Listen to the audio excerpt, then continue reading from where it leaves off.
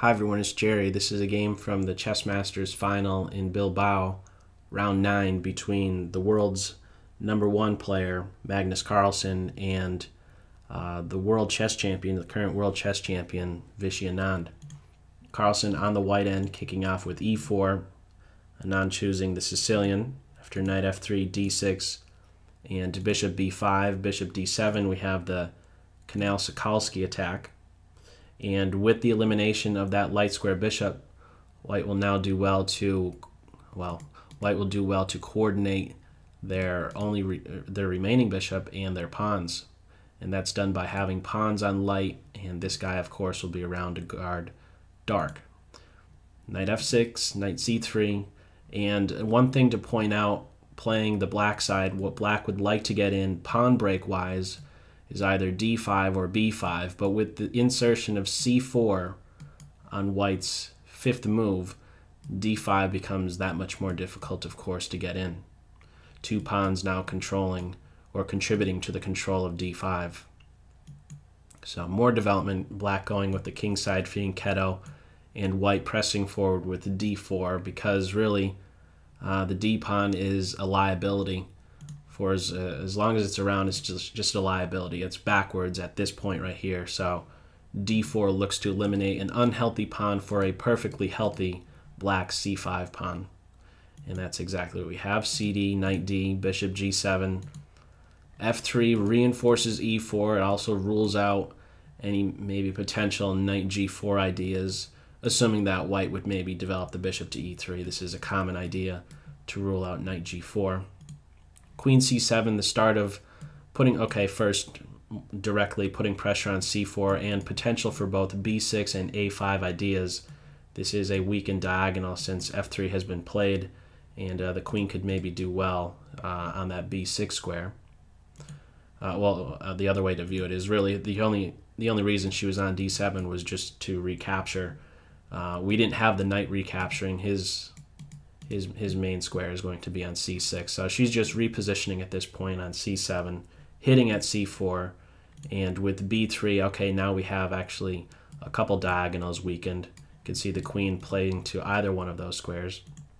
a5 is made use of right away, hitting at c3.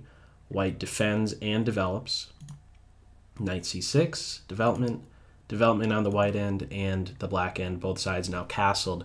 One thing that's very important to take note of is that if white does not have this knight to a4 move in response to black's queen b6, for example, instead of castle right here, if black played queen b6, this is a must move. White is needing to play knight to a4 to kick this queen off of the diagonal, because we have an instance here with queen b6 that this knight is now not only in a pin but also unprotected.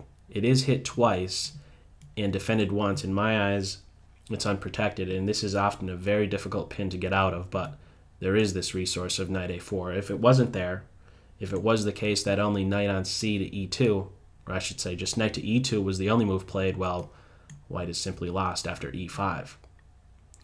But we don't have that, but something, again, certainly to be aware of. You need to know how to be responding. You need to have knight a4 available.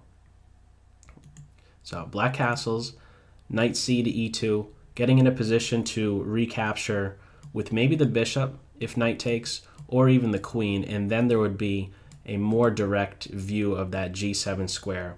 If instead of, let's say, knight to e2, if we did have, let's say, something like rook to c1, after knight takes, queen takes, okay, now maybe there's some tricky stuff that can happen. The knight is able to move, and okay, the queen is getting hit directly and she has to react. It's just to sidestep that type of possibility that black would have to unleash a direct attack against that queen. You'll note that after knight here, if we did have this capture and the queen recaptures, well, the knight, of course, can't be making use of d7 unless they want to fall for a mate in one. So we don't have that. After knight on c to e2, we have rook d8, rook on f to d8, bishop c3, kicking the queen away to b6. White gets out of that pin immediately. And now we have the surprising d5. This certainly caught me off guard. I thought if d5 was going to be played, well, you have to kind of prep that with first e6 and then do d5. But it's available. This d5 move is available tactically.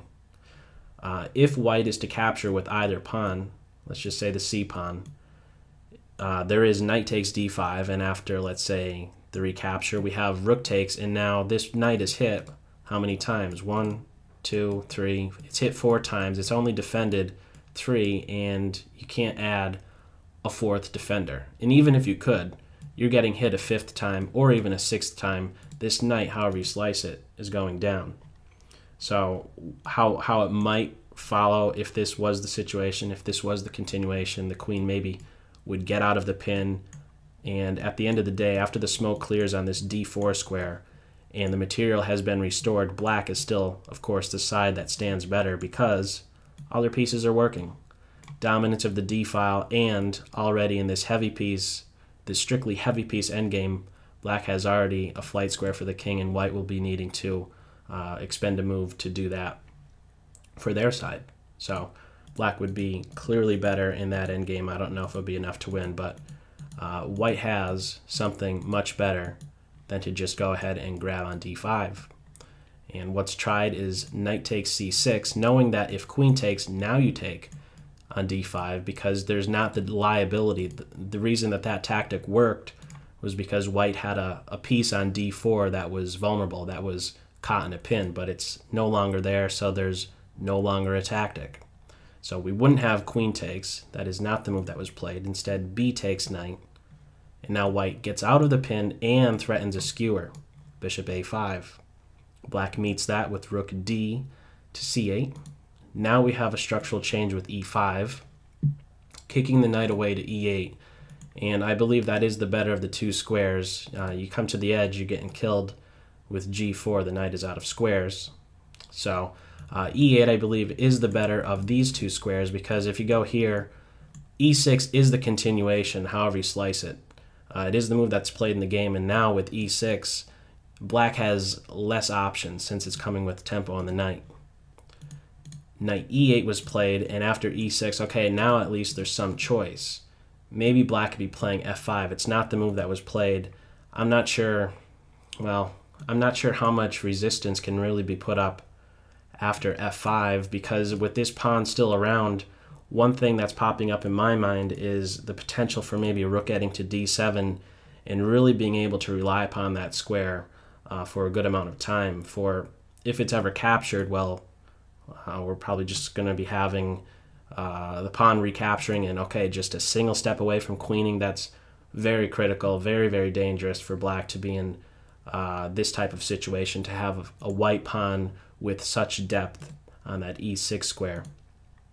So Anand just grabs it, is up a pawn, but clearly this guy is liability, and so too is his friend right here on the e-file as well on e7. Both of these guys on the e-file are vulnerable. Additionally, now there's tension between these bishops. There's two things going on with that pawn advance. It's weakening the king side for one and welcoming the dark square bishop exchange, which white will be looking to exploit very soon. And it seems like it might be a difficult thing to get in, some sort of an attack against the black king with so limited pieces, but it's pretty impressive to see just how effective a queen and knight tandem can be.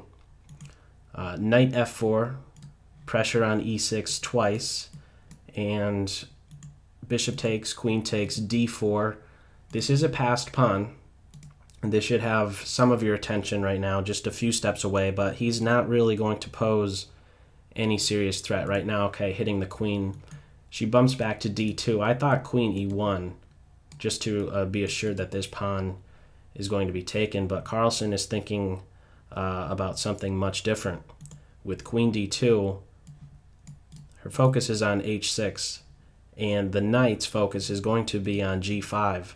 And this is going to cause black a serious problem. If the queen can get on h6 and the knight can get on g5, there's going to be black is going to be placed in a giant knot and constricted in a really, really great way.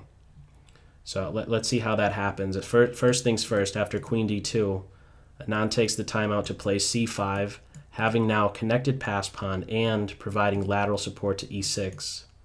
Rook on a to e1, the pawn is hit for a second time, It's defended for a second time, and now g4. What is this doing? Primary reason, box out the knight. I guess more long-term, okay, there's a potential for a flight square. This might strike many as being a very committal move, but there's really not a way to exploit the now more weakened nature of, let's say, the white king position. And I don't even know if you would really go as far as saying it's more weakened. Maybe it's just better off. It's just, going to be a flight square. We see this maybe most commonly, this idea of a pawn constricting a knight, when let's say a white pawn plays to c3 and the knight is on its classical c6 square. That similar thing occurs in that position. Let's say, okay, in this situation, in this game, we have what? We have the knight on g7 and a pawn on g4. There's exactly two squares separating them, and oftentimes that pawn will be doing a good job in restricting the knight. There's one famous game, I believe it was 1994, Kasparov versus Shirov, where it was a Sveshnikov Sicilian, and there was actually an exchange sacrifice. And at the time, we had, for those of you that remember that game, there was a knight. Shirov's knight was on b7, and after there was that exchange sacrifice, we had the follow-up of b4, again doing a similar thing, having a pawn restricting that knight. So we see this pop about in this game as well. It's just projected on the king side of the board, and maybe one might reason the more critical side of the board, since that's where the kings are both residing. But okay, we just see some, instead of the queen side in that Kasparov-Shirov game, we have it being on now the king side. Anyhow, the knight is boxed out. Maybe that's the better way to state it. Okay, rook c6. Okay, some defense to that e6 square, and okay, now we have that coordination going on. Okay, the idea is queen h6, and then the knight wants to get to g5. Knight e8, queen h6, knight f6. The knight is not going there. He's making this journey so that he could be in a position to watch over h7. He's really going to be the most convenient piece to meet the eventual pressure against h7, devoting a 3-point piece, the piece that's of least value, to defend that h7 square. Knight f6, knight g5, and okay, these guys are, well, he definitely can't move. If he moves, it's a mate in 2, take, and then f7, game over.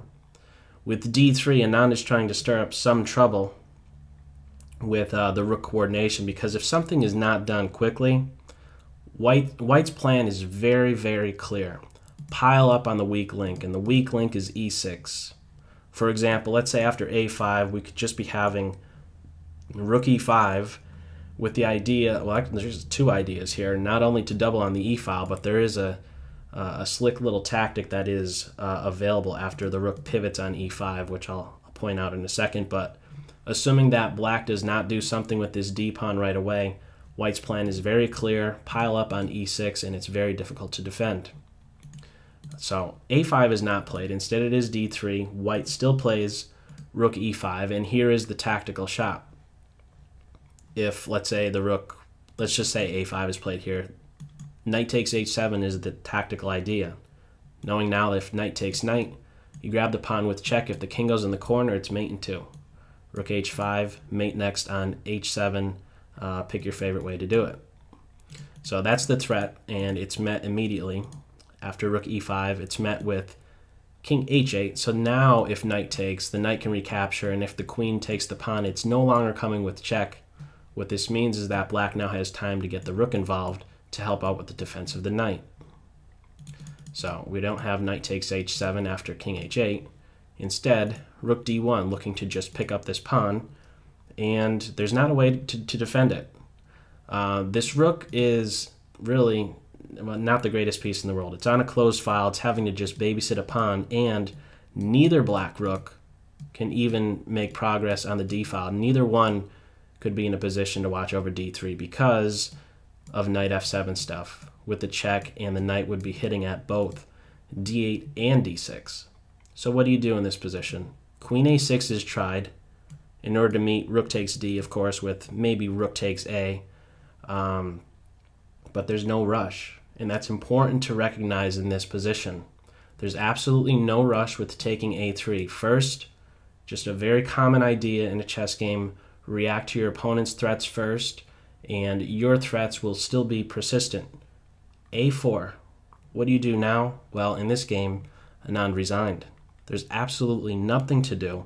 Black is in a giant knot, and if you look at all the black pawns that black has, none of them can move, okay, except for this guy, but however you slice it, he's going to be taken on the next turn.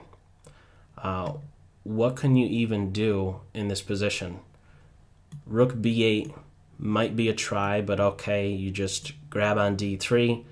This rook, one thing to also point out, looking at how restricted black is, this knight can't move, there's no black pawns that can move, this rook is constrained to this back rank, the queen and rook are constrained to the defense of e6, and soon enough we're just going to be having a third piece hitting at e6, and white is ready to take with maybe the knight or even the rook, and there's going to be absolutely no defense. One thing that I was thinking about was, why not, let's say, play rook here, rook to b8, and after rook takes d, to play queen c8. And the idea behind that is to now meet, let's say, rook on d to e3 with rook to b6. White would still have something in this position in the form of something like a5, and now these rooks are in a giant knot. Keep in mind again that there is no rook d7 shuffling. The rooks are basically immobile at this point, but it's something much worse than that. Really, the idea here is that the queen can't even come back to this c8 square to defend against e6, because we would have the tactical shot rook d8, again with this idea of a knight fork. And after the smoke clears, okay, black has, for the queen, a knight and a rook, but really, don't even view it like this knight is on the board. He's really just a spectator and is restricted just like those rooks were. Every advancing square is ruled out, the knight is boxed out, and there is no potential whatsoever for a fortress in this type of an endgame. So as it stood in this game, after the calm, the very patient a4, recognizing that black has nothing better to do, black has just absolutely nothing to do, and white will be picking up this pawn on the next turn, black just ends up resigning. So that's all for this video. As always, I hope you got something out of it. Take care. Bye.